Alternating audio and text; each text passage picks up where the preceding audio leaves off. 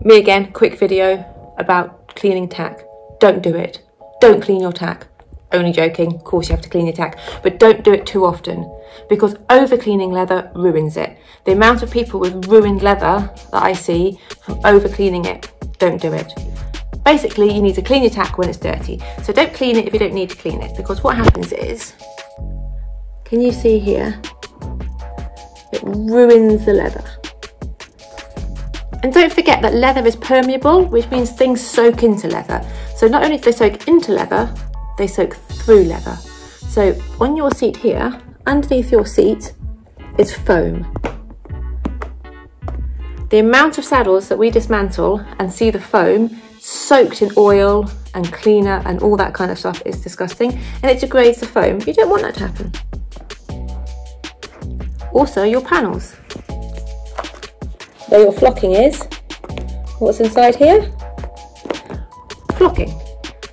Whatever you're cleaning your tack with soaks through the leather and into your flocking. And when we sometimes pull flocking out and it's like yellow and that's because of being cleaned. Now, obviously you do need to clean your tack, but actually, if I'm honest, I think the most important thing is keeping it moisturised. Don't let it dry out. You don't need to moisturise it to this degree, but you do need to moisturise it when it gets like too dry. You have to think of, I think, leather like skin, because it is skin, and if it gets dry and cracked, whack some decent moisturiser on it. I wouldn't say oil it. Like needs for oil, there's a time and a place for needs for oil, and I think on saddles is very rarely the time or the place. You can get some really good quality balms and balsams and things like that. So personally, I think when your saddle is really dirty, so say you've been hunting or you splashed it with dirt and it's got mud on it, wait for the mud to dry, brush it off, give it a bit of a clean with a good quality soap and leave it. If it looks dry, give it a bit of a conditioning, but don't overdo it because it can get a bit icky. You know what I mean? You know, like sometimes you see people's bridles, and they're almost like sludgy, where people have like over cleaned them.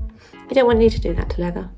Also, like new saddles, when I drop off new saddles, people tend to think that they need to slather them. Like one woman told me that every time she gets a new bridle, she puts it in a bowl of neats for oil for 48 hours. Please don't do that.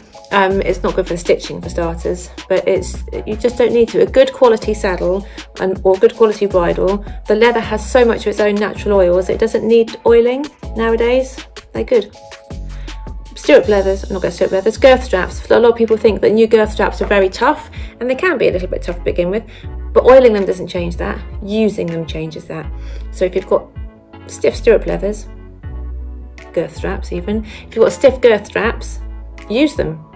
Do them up, bend them, flex them, because it's that bending and that flexing that softens the leather. So there you go, don't clean your tack too often.